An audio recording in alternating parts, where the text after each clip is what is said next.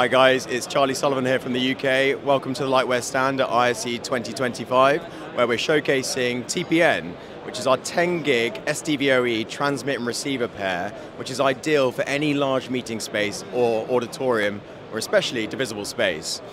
The beauty of the product is it's everything you know and love from Taurus, which enables you to have video, audio, USB, data, and Ethernet and charge directly from any Taurus device. But really the premise of the product is designed for a large space or large meeting environment where you have multiple USB-C connection points that's leveraging a 10 gig network which connects up to our receivers, which are scaled receivers, which have our USB hub connected to.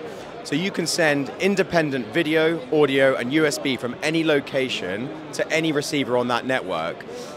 We have a TPN CTU controller, which basically allows you to leverage LARA and a control interface directly from a third-party panel. The beauty of this is that we can switch from a transmitter to a receiver, which is on the 10 gig network, completely seamlessly, giving you the highest resolution at the lowest latency.